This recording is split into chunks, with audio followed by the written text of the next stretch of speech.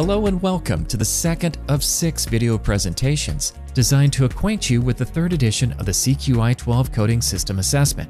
These videos will familiarize you with the document layout and the overall process, train you on how to complete each section, and provide insight into the exact expectations for completion of the assessment. The AIAG Continuous Quality Improvement, or CQI-12 assessment, was developed as a self-assessment to help automotive suppliers develop a planning management system to meet the coating industry's best practices.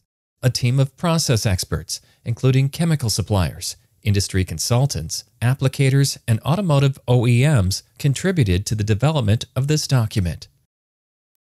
The Excel file contains the actual CQI-12 assessment, which is divided into 5 working sections. For the purposes of today's video, we will be focusing on sections 1 and 2.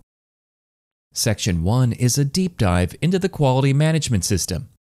It focuses on the quality system, existing documentation, and utilization for many tools, including staffing qualifications, advanced product quality planning, failure mode and effect analysis, process control plans, customer specifications, capability studies, data collection and retention, system monitoring and reaction, work instructions and training, quarantine and rework, customer concern and resolution, and maintenance and prevention. Section 2 moves out to the plant floor. It focuses on the production process, documentation, spill prevention, segregation, and material movement tracking using the following tools: incoming part inspection, part identification, non-conforming product identification and segregation, process interruption procedures, trap point monitoring, cleanliness of the facility, and finished part inspection. Version 3 of the assessment has added guidance for the assessor. These are specific questions crafted to provide not only the answers to the general questions, but also the actual documentation that should be reviewed and attached as supporting evidence. If possible, any handwritten documentation should be scanned, labeled, and attached as a PDF file. For each item, the assessment allows for 3 ratings: conforming, non-conforming, or not applicable. When the actual condition fully meets the guidance, the rating is conforming. When the actual condition does not fully meet the guidance, the rating is non-conforming. These ratings are not judgments, but observations. The reviewing customer will determine if the ratings assigned by the assessor or assessment team are acceptable to their requirements. When a rating of non-conforming is assigned, the applicator should review the existing conditions and/or practices and determine whether improvements should be made or if the current practice is justified. Justification should be described in the objective evidence and comment section for each item. The rating of not applicable, or NA, should only be used when the item does not apply to the process under review. Let's take a look at Section 1. To ensure readily available expertise, there should be a dedicated and qualified surface finishing person on site.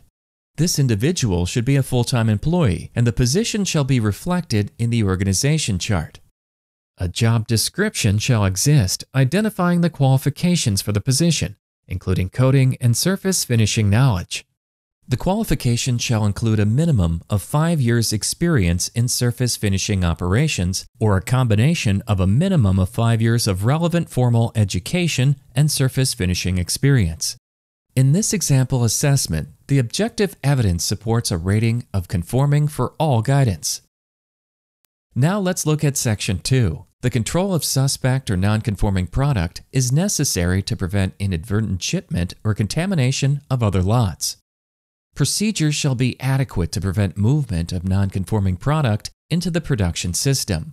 Procedures shall exist addressing authorized personnel, appropriate disposition, product identification, and tracking of material flow in and out of the hold area.